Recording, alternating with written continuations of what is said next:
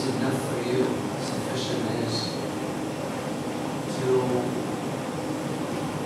have Al-Quran as your companion and a humble home. A humble home. And very simple provisions. Provisions as simple as a cup of water and a loaf of bread. Clothing, whatever it is that can cover you.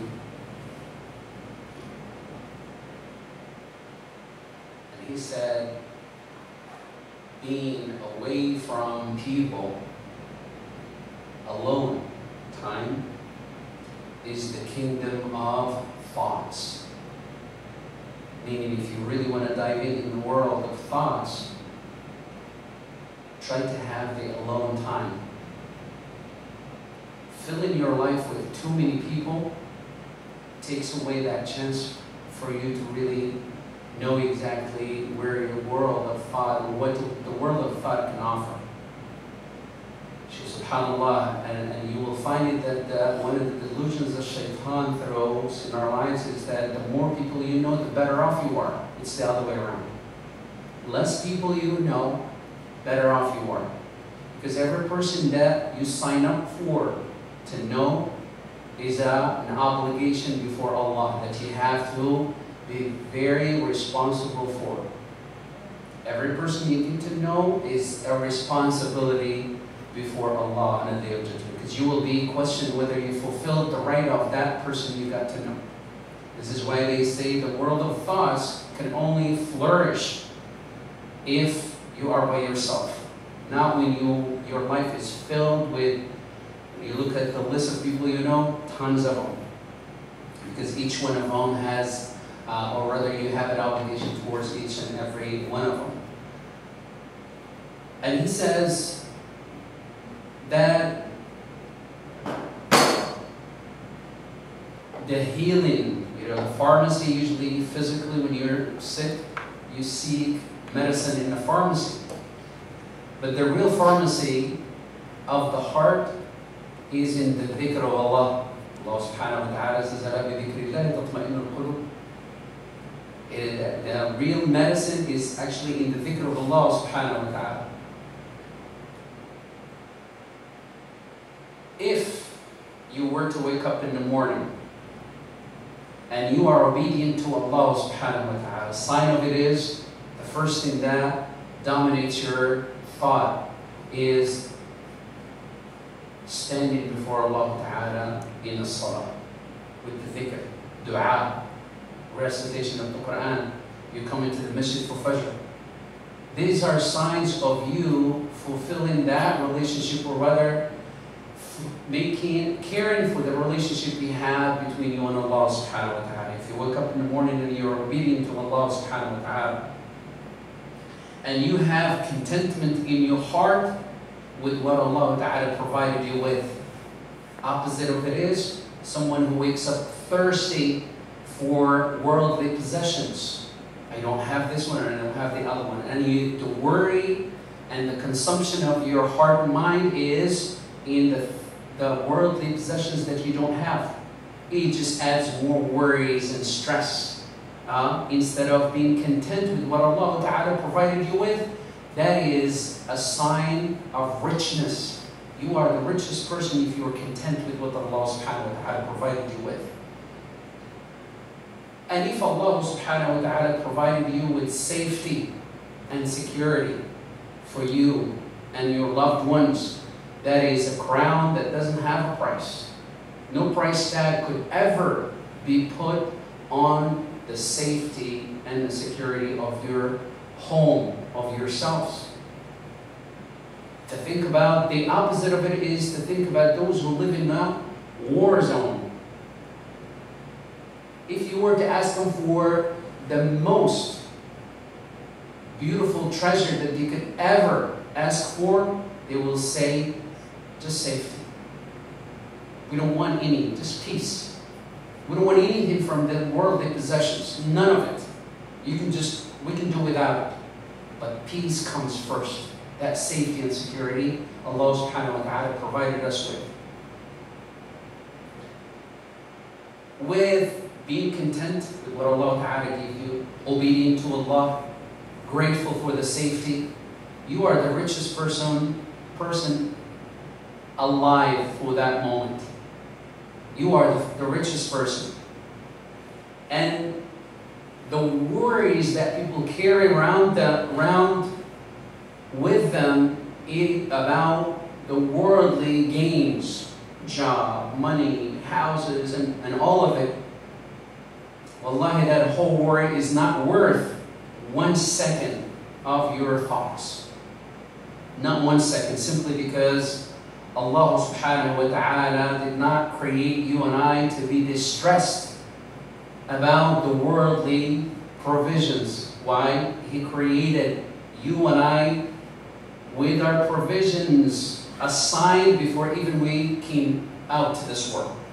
It's not worth spending 1 second of thoughts about the worries, or rather the material worries. Instead, that second needs to be spent in the obedience of Allah subhanahu wa ta'ala of some sort. Dhikr, Quran, standing before Allah in salah, enjoining good, forbidding evil. There's so many things to prepare and get ready for our abode in akhirah.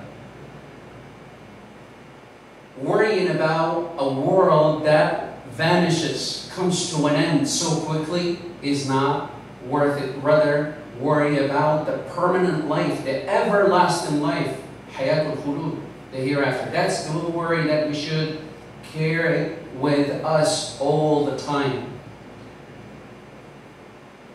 If we lose sight of what Allah subhanahu wa ta'ala prepared for the believers in Al-Jannah, then we lost a motivator. The motivation Allah ta'ala put in Al-Quran is what He had. Gardens, and their which water and rivers are flowing. Jannat, tajri min tahtiha al-anhar. This is what Allah subhanahu wa ta'ala put as incentive, as motivations for us to look forward to.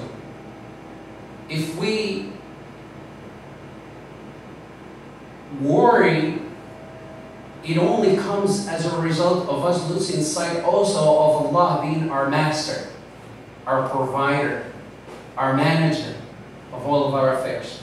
That's the time where we have accumulation of tons of worries. Allah subhanahu wa ta'ala is the one who spared you and I from the worries and from the sadness. Why? He's the one who is taking care of all of our affairs. All the worries can go away with 1 sajda. 1 sajda. All the worries can go away with 1 sajda. And all of the distress can also be, and the hardship can be relieved by 1 dua. 1 dua. And joy can come over with 1 smile in the face of your brother. 1 smile. The pattern with the people, he goes on to say, the pattern with the people is that when Allah Ta'ala bestows upon us gifts after gifts, we take those gifts for granted. The bounties of Allah Subhanahu wa Ta'ala, when they are continuous with us, we take them for granted. And we're not grateful for them anymore. Take the health, for instance. Take family, take wealth. Take La ilaha illallah as a gift from Allah Ta'ala to us. The fact that Allah Ta'ala kept that bounty consistent with us makes us forget about being grateful for it. Shuf, subhanallah. Gratefulness and gratitude to Allah Subhanahu wa Ta'ala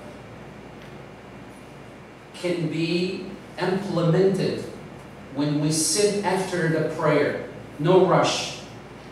After the prayer, you sit and do the dhikr of Allah, the istighfar.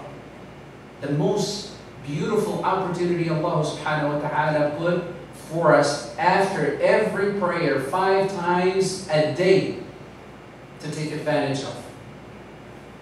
If we lose on that, we lose on tremendous invitation from Allah ta'ala for our sins to be forgiven. Just to sit after the prayer and do the dhikr, the istighfar, ask Allah subhanahu wa ta'ala for your affairs. Recite Ayat al-Kursi as the Prophet ﷺ gave you and I glad tidings when he said that if you were to recite Ayat al-Kursi after every prayer, there is nothing that prevents you from entering Al-Jannah except dying. Very, very simple gifts. And it promises from Allah subhanahu wa ta'ala. And Allah subhanahu wa ta'ala says, فَإِذَا فَرَغْتَ فَانصَبْ وَإِلَىٰ رَبِّكَ فَارْغَب.